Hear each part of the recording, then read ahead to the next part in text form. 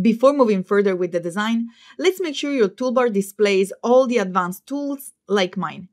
To do so, click on the three dots located at the very bottom of the toolbar, and then head to the top flyout menu and click once. Then select Advanced. You will be able to switch back to Basic at any time. Now, let's save your document. Choose the File menu, then select Save, or press Ctrl S on Windows, Command S on the Mac to bring up the Save window. Then, select your destination folder. In this case, I'm going to select my desktop. Then, I'll click on Save. The Illustrator Options window will then come up. You don't need to do much here, but in certain cases, you might be asked to save the file in an earlier version of Adobe Illustrator. That's the perfect place to do so.